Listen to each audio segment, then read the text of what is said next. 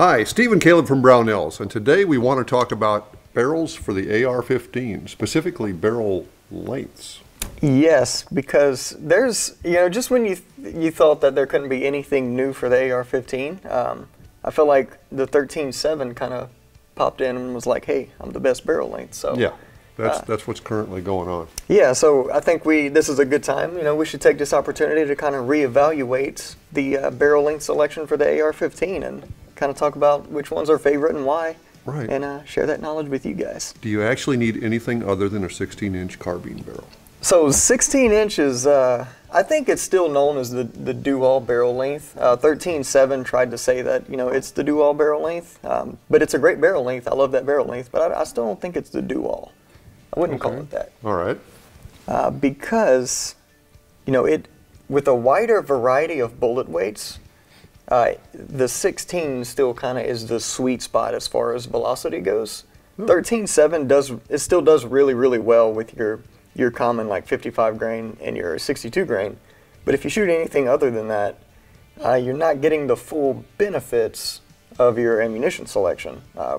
So in that case, 16 would still definitely make more sense for you. All right. Not that much difference then with a 14.5 with like a pinned muzzle device on it or something. To make legal length. Yeah, so 13.7, with a lot of muzzle devices out there, not all of them, you can actually pin them to make legal length, so you don't have to use a pistol brace or SBR it. Right. So that's why 13.7 is a really good option. It's that good in between. So if you don't want to go so short as like a 10.5, but you also don't want to go so long as a 16. I think 13.7 is really the sweet spot. And the guns seem to be getting shorter, because of all the short guns are hot now, Steve. They are, because competition and self-defense and stuff like that. Yeah, like this gray gun. This is my most recent personal build, and this is a 13.7 with a pin and welded muzzle device. Yeah. And kind of what that does, why I like this gun so much, is that it keeps a lot of the weight closer towards the center of the gun rather than pushing it out front, especially since I'm running a Surefire Warden. So I'm already adding extra weight to the muzzle anyway. Last thing I want is for this gun to be too front heavy. Yeah. And 13.7, pushes that back. And the velocity difference between a 13.7 and a 16-inch, shooting 55 grain or 62, I mostly shoot 55 grain out of this gun, is minimal. It's like, it's not even really a factor, unless you're shooting really, really far, which I'm not. I have stretched this gun out on the 500 range, and it does well at that, but honestly, I'm not too concerned about, that terminal performance on this gun, because of what this gun's used for, and because that muzzle velocity, the difference on that is so minimal. That muzzle energy is also minimal, because muzzle energy is calculated by muzzle velocity and bullet weight, so it's not that big of a deal. And most of the stuff on the market today is 55 and 62 grain, offerings. That's what most of us are shooting. And as we mentioned before, you can so go short as to get a 10.5 inch. There are shorter barrels out there, but in 223, 5.56, I personally don't recommend going any shorter than that, because not only do you have to is it more finicky on your gas system? Yeah.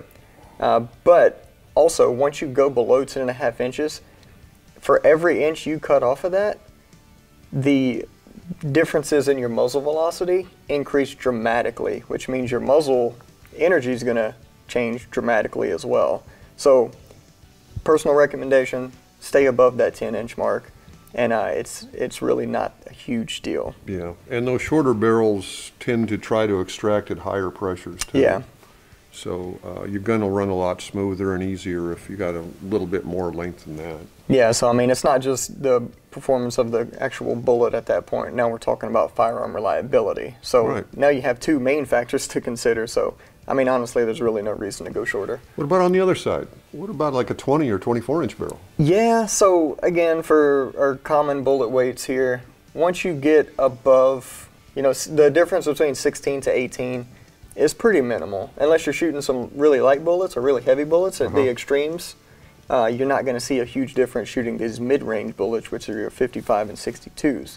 Now, going even further from that, stretching it out from 18 to, let's say, 20 or 24, those numbers start to not matter even more. So honestly, the longest I would recommend going on a AR-15, shooting common bullets, or even a little bit heavier, a little bit lighter, like your, let's say, 50s, 52s, or Yeah. 68s, something like that. You don't need to go above 18 inches. Right. Anything other than that, you're just kind of wasting material there, Well, adding weight. What if you're shooting at 1,000 yards and your bullet is about that long, because it's like 120 grain? Well, then you're probably not doing it in an AR-15. So things get done. Yeah. So, I mean, it's not, then you start having to figure out what round's actually going to fit in your magazine. Right. Because it can't be too long for the magazine. So. Yeah, so the big advantage to the long barrels is kind of going away, slowly going away. Yeah, and there's another thing a lot of people don't consider is that if you're going to be, firing multiple rounds at a long distance target, it's honestly better to have a shorter, thicker barrel than a longer, skinnier barrel. Because then you're going to, with that longer, skinnier barrel, you're going to start stringing shots sooner because your barrel's going to heat up faster, and you're going to have a more barrel whip because of how thin it is. But with that shorter, fatter barrel, it's going to take longer to heat up, and it's more rigid, more stout because it's shorter, with more material that you're actually going to perform better. So in most cases, if you're firing more than one shot or more than a handful of shots, a shorter barrel will outperform that longer barrel as far as group size goes. Wow, strong words indeed. If that makes sense. Well, if you agree with that, let us know in the comments. If you disagree with that, we'd really like to hear from you, because there's a lot of barrel lengths out there and everybody seems to have their favorite. Let us know what you think. In the meantime, thanks for watching. We'll see you next time.